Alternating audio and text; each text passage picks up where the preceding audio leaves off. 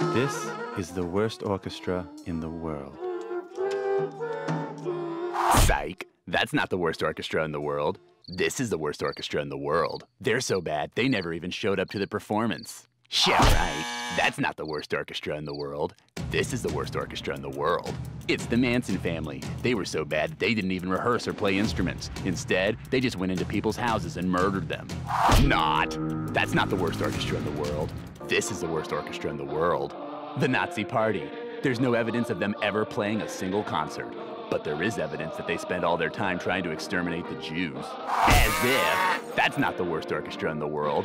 This is the worst orchestra in the world. Joseph Stalin, Pol Pot, Genghis Khan, and Hernan Cortez. Separated by centuries and scattered across the globe, these men never even met to practice. Instead, they killed upwards of 50 million people. Yeah, right.